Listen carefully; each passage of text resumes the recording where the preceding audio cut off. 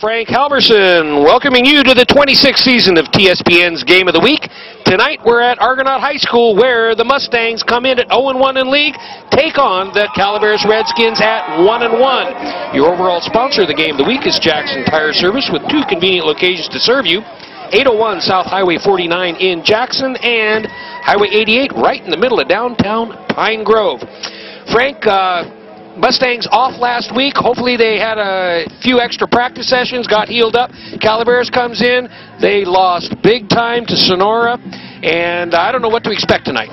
Well, so far the league's kind of played out like everybody expected. Sonora's a big dog of the house. I don't believe they're going to get beat. They're out to a 2-0 start. Amador, they're 2-0 after beating Somerville and beating Linden last week in a good football game.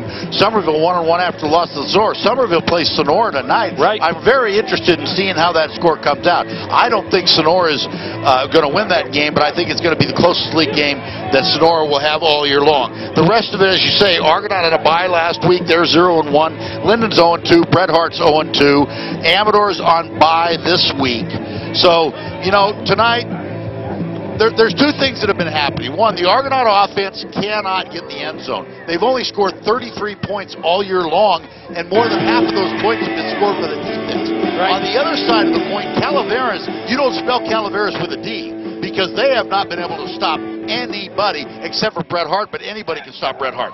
So I expect Calaveras, you know, and you look at this rivalry over the last 10, 12 years, this is a game that both teams always circled on the calendar because it was going to determine the league championship.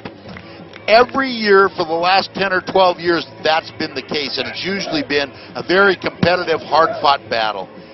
I'm sorry, folks, I don't see that happening tonight. Argonaut's going to continue to struggle to get in the end zone, and I think between the running back, number 44 for Calaveras, that's Connor Hamilton. He's their leading rusher, he's their leading receiver, he's their leading tackler. 44 is all over the field. Dylan Bird, you never know what you're going to get with him. He only completes about 40% of his passes, and the other 20 he completes to the other team. So, you know, there would be some opportunities for the Mustang defense tonight. They had a week off. Maybe they were able to tighten some things up. We'll see how it goes. Okay, and with that, we're going to bow out and come back with the opening kickoff. So stay tuned. It's Calaveras at Argonaut tonight. Mackenzie Johnson.